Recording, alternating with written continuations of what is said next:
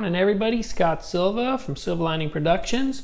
Just here with a little quick video tip of the day. I know a lot of you are out there making videos and shooting it with your phone and trying to get yourself looking as good as possible. So one little tip I've noticed with a lot of folks out there shooting, they're shooting with available light, which is great, but you're shooting with bright light behind you.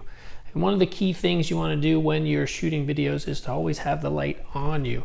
What I'm doing right now is I'm using the light of a big window, a big door in front of me, and it is putting the light on my face. You can probably see the reflection in my glasses.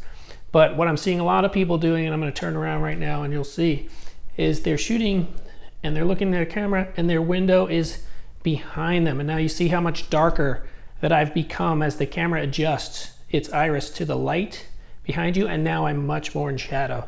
So if you're shooting your videos and you're talking, we'll turn back around a little bit here.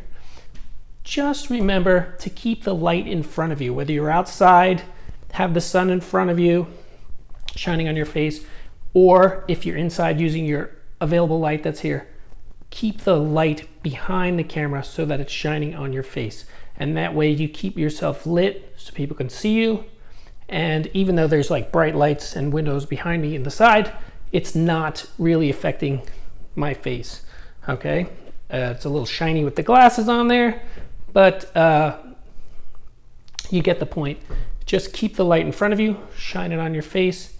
It lights up your face. That way everybody gets to see you and hear you, and you'll get your message out there. So have fun making videos, keep it going, and reach out to me if you want any more tips or information, or if there's any way that I can help you make better videos and get your story out there.